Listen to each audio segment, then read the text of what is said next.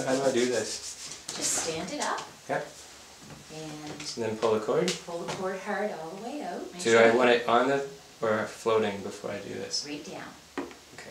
There you go. Now pull hard and then put the handle off. Good job. I'm going to bang into the other ones. Top wars. We just put the board there because initially the kids were playing on the dirty floor with them. Okay. It's not a big deal for the spin tops, but I couldn't stand seeing the kids on the floor. And then to wind it? To wind it, you're just going in reverse. So you're going to put your handle on first. Right.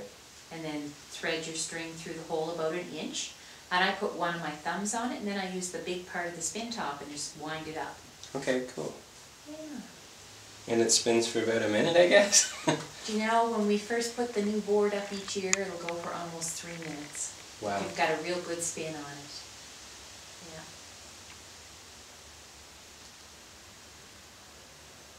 What are you doing? Getting it more in view. If I set it down, you lose the top of the top.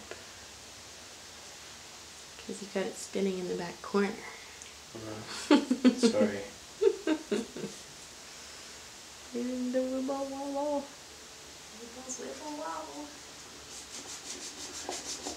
So you're working on the spoons. How long does it take to